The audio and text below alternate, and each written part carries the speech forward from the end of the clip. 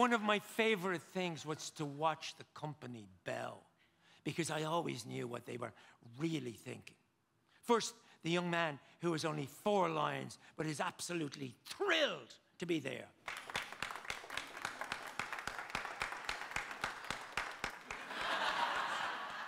And then the modest ingenue who secretly thinks she's stolen the show.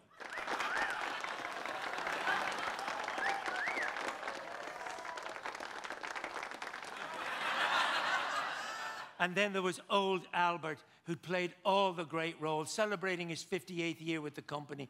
Now he only had a line or 2 in each production, but the audience adored him.